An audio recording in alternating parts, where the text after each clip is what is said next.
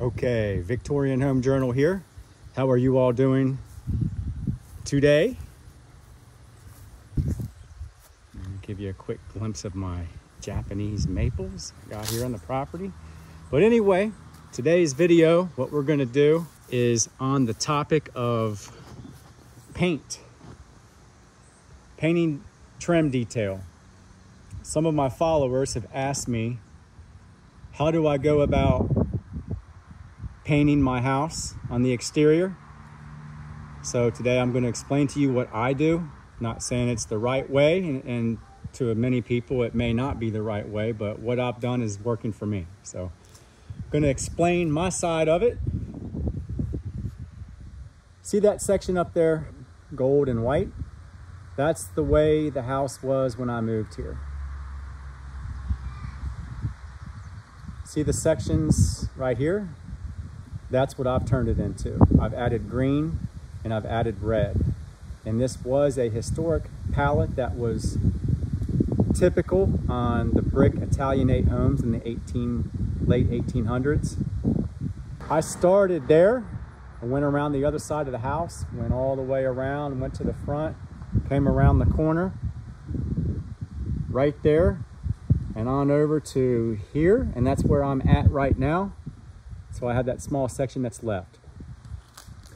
So basically what I do is I just go up there and I scrape away all the loose paint with a wet rag.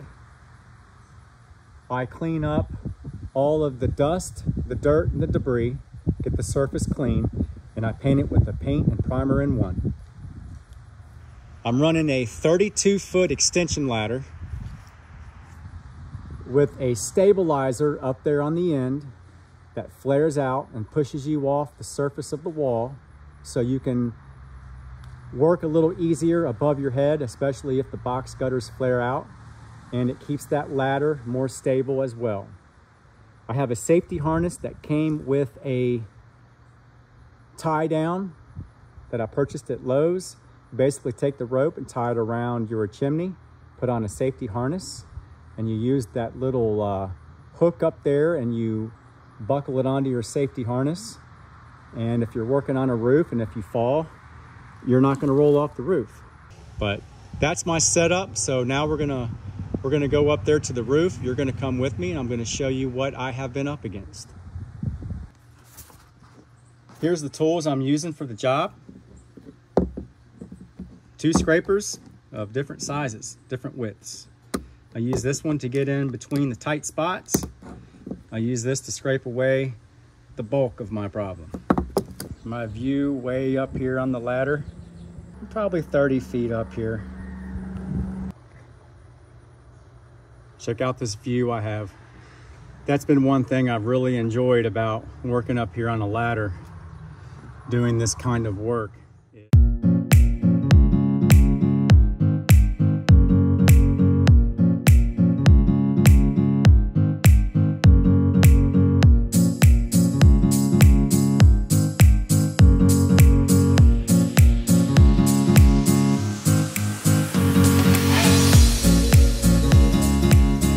Living out here in the country. It's quiet except for that road out in front of my house.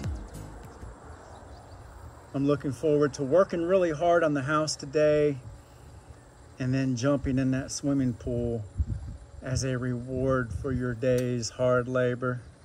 Okay, so here we are. This is what we got. This is what it looks like on my roof line and on my wood trim work. We've got to scrape away all of this. Just did that section last week. That's what it's going to look like versus what it looks like right now. And I have to reach over my head, which is scary, and scrape away all that.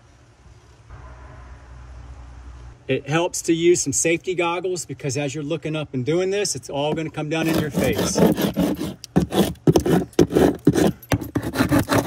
all that? It may take me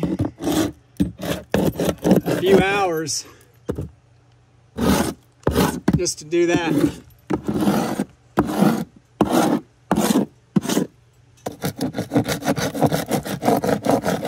Okay.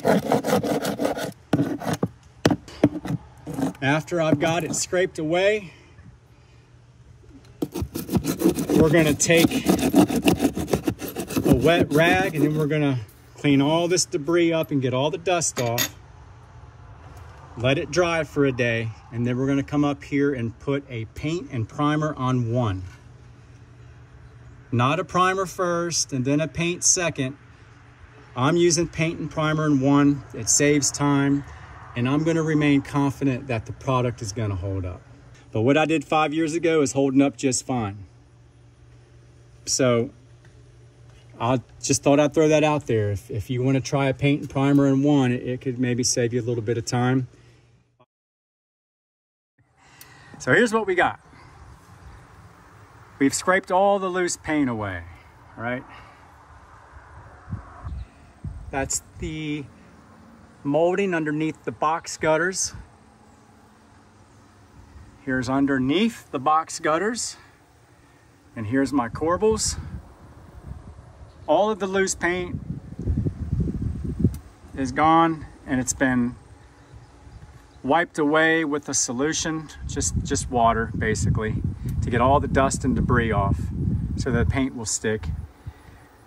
Here's a side of the corbel that's been done. They look like this when they're finished. This is what it looks now.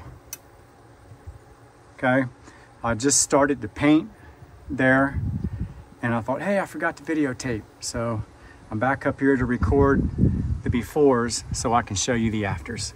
So today we're painting the green. We got that corbel painted, one coat. We got that strip up there painted green, one coat.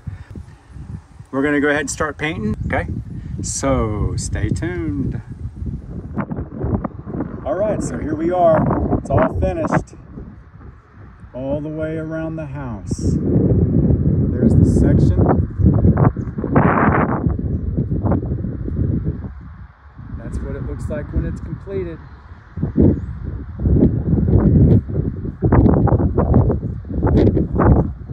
See if I can be still. I'm so glad to get that job done. But hey, that's going to wrap it up for this video. I wanted to thank you all for joining me and tuning in on this journal entry. I hope you enjoyed the video. Please like and subscribe to my channel if you would, and tune in for more videos coming up this summer as I plan to keep the ball rolling on this house and get a lot more done to it. And this is Victorian Home Journal. God bless.